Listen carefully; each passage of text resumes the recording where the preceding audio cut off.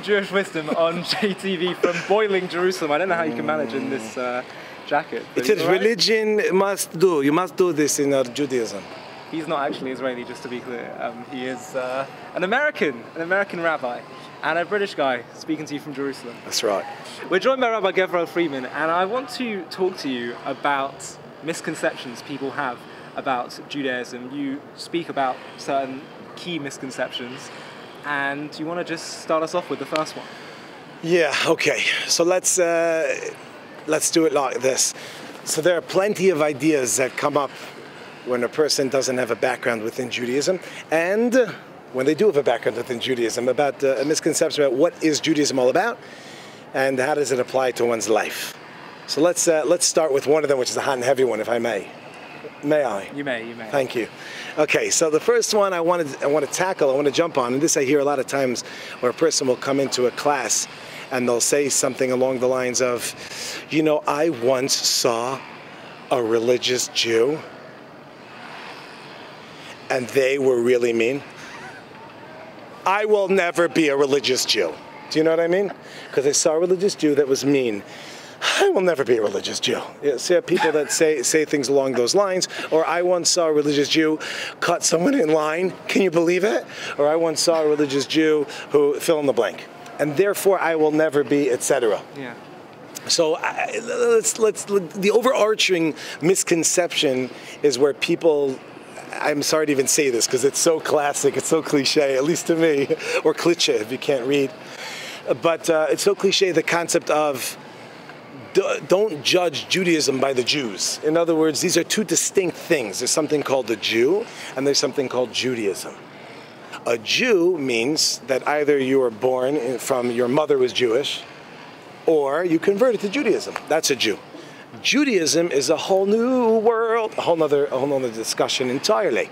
So when a person goes ahead and they say, I saw a religious Jew do something that wasn't up to standards that I think people should be living by, therefore I'll never be a religious Jew, they kind of just put Judaism and Jew as one.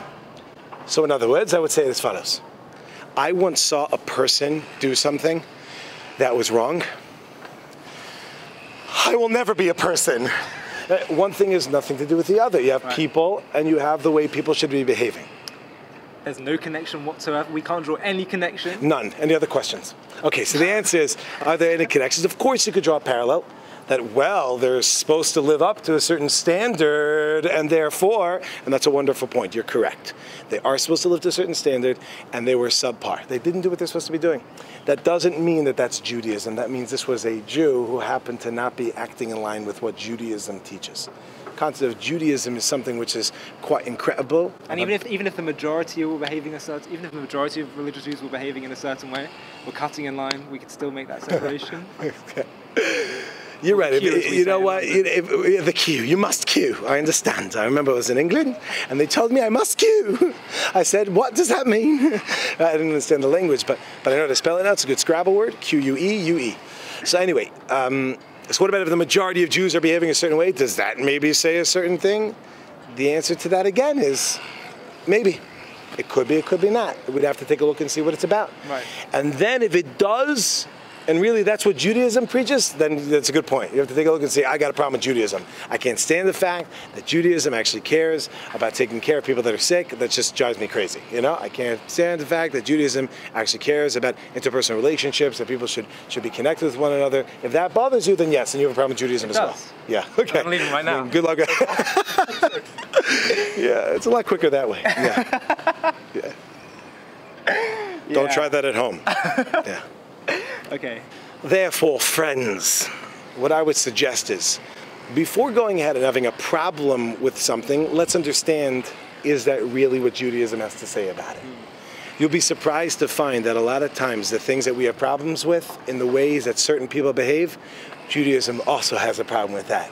And perhaps we don't have a problem with it altogether. And if we look into that, I think it would change our perspectives tremendously.